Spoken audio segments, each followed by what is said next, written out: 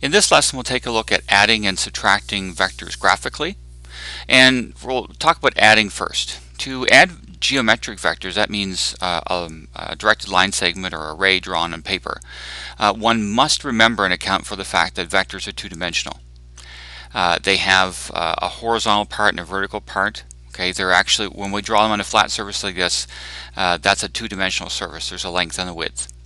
Now the rule for adding vectors graphically, and there's actually two ways that I'll show, is to place the vectors head to tail. That's the method that probably the most people use.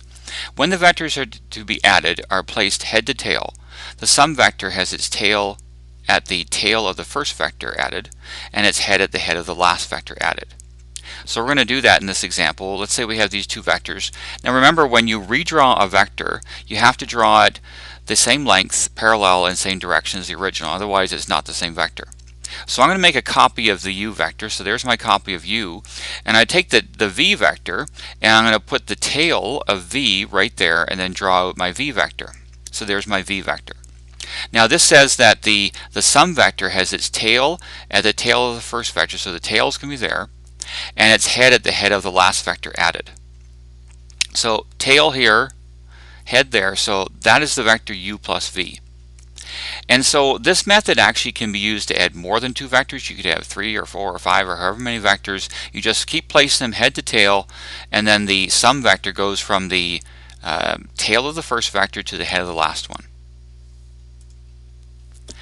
Now in example 2 in the second page here, we're going to add some vectors, and all these vectors are parallel. So I'm going to start with r. So there's my r vector, and then I will add to it s. So I'll place the tail of s right there and draw my s vector.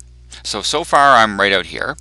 Now the p vector, its tail is going to be placed right there. So notice that the p vector is going to come back along the s vector.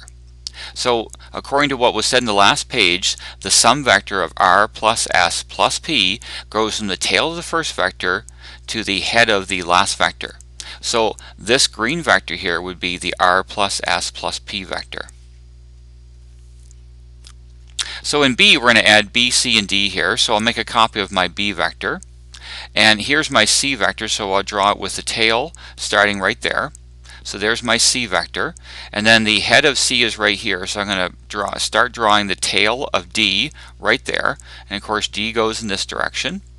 So the B plus C plus D vector goes from here, and its head is right there. So that would be the B plus C plus D vector.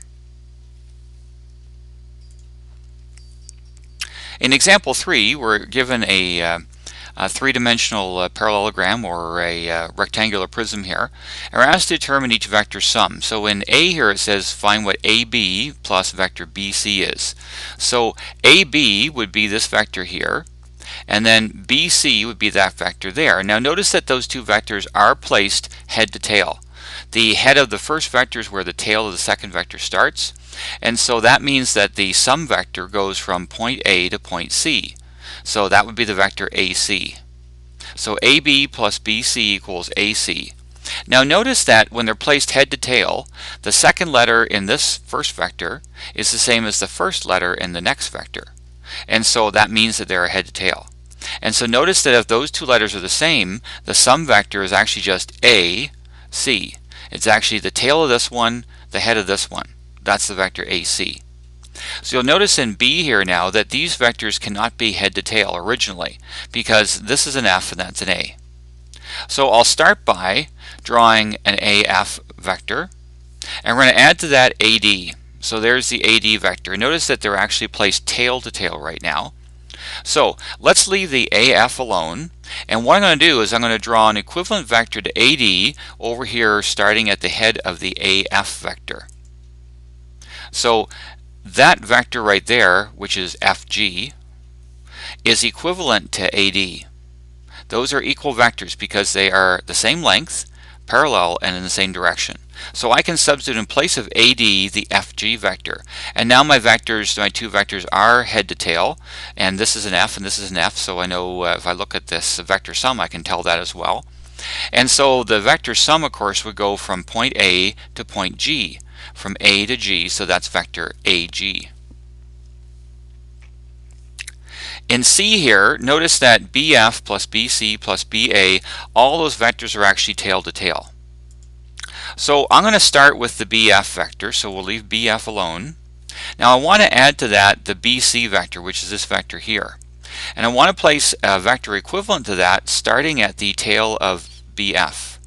So that vector would be equivalent to the FG vector. So I'll draw an FG vector in. So in place of the BC we can put FG, because BC and FG are equal vectors. And then we want to add to that a BA vector. Well, I want to draw that vector so that its tail starts here at G. So it would look like this. That would be the GH vector. So we can substitute in place of the BA vector the GH vector because they are also equivalent. So head to tail, head to tail. So the sum vector would have to start at B and end at H. And so that's the vector BH. So once again, since those are the same, those letters are the same, they're all head to tail, the vector would be BH.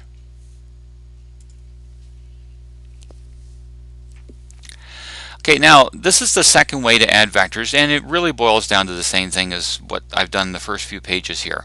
But the parallelogram law of addition looks like this. It says to add vectors using the parallelogram law, you place the vectors tail to tail.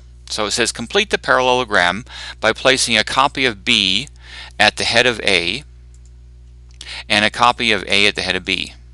So I originally had this AB, these two AB vectors, they're placed tail to tail. So I'll make the parallelogram by putting another A over here and another B up here, equivalent to this one. Now, the second paragraph says the sum A plus B has its tail where the two tails of A and B meet, so that's the two tails right there, and its head where the two heads meet. The two heads, of course, are over here. So this would be the A plus B vector. And actually, if you look at the top half of the diagram, here's a head to tail A plus B. So it's the same thing. And notice that if we take a B and we place an A at the head of it, so those two are actually head to tail, then again you have A plus B. Or we could call it B plus A, I suppose. That's the same thing. So that's the parallelogram law of addition. And we're going to use that in the example 4 on this page. Joey's model airplane is trying to fly due south at 5 meters per second. So we'll draw on the diagram. There's 5 meters per second straight down, representing straight south. A wind blows from the west at 2 meters per second. So we're going to place these vectors head to tail. Actually, I will use the parallelogram law. We'll actually draw a rectangle here. So there's the two vectors that we're adding. That's the 2 meters per second from the west or toward the east. We're asked, what is the resulting velocity of the model plane? Well, we're going to complete the parallelogram, so I'll draw another wind vector in there and another 5 meters per second south. So there's my parallelogram. And it goes from where the two tails meet to where the two heads meet.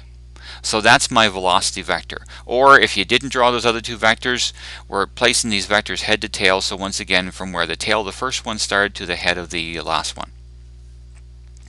Now, because of the fact that this is a right angle here, we can use Pythagoras' theorem to find the length of this vector. And again, the vertical lines mean the length or magnitude. So the length of that vector would be the square root of 5 squared plus 2 squared. And 25 and 4 add to 29. So the exact value for the length of V would be the root of 29, which is approximately 5.4 meters per second. So notice that the wind has actually picked the speed up a little bit, and it's actually going at more than 5 meters per second. Now, what is the velocity? We need also a direction. We need to figure out what this angle is, or I suppose this one, to state the direction of that model airplane. So I'll call this the angle theta. And so in this triangle, this is the opposite side to that angle, and this would be the adjacent. In a right angle triangle, if you know the opposite and adjacent, you can use the tan ratio. So I'm going to write the tan ratio. Tan is opposite over adjacent, so it will equal 2 over 5.